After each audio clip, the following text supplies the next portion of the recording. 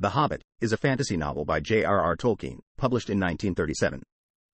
The story follows the adventures of Bilbo Baggins, a hobbit who is persuaded by a group of dwarves to accompany them on a quest to reclaim their lost treasure from the dragon Smaug.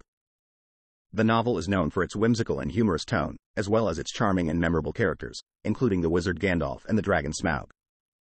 Tolkien's vivid descriptions of the world of Middle-earth and his use of myth and folklore have also contributed to the enduring popularity of the novel. Through the character of Bilbo, Tolkien explores the themes of heroism, self-discovery, and the transformative power of adventure.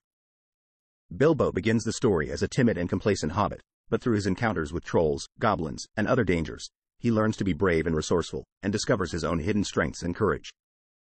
The Hobbit has been praised for its imaginative storytelling, its engaging characters, and its enduring appeal to both children and adults.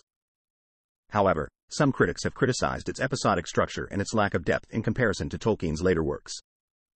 Overall, The Hobbit is a classic of children's literature and a beloved work of fantasy fiction. Its timeless themes and charming characters continue to captivate readers of all ages, and its influence on the genre of fantasy cannot be overstated.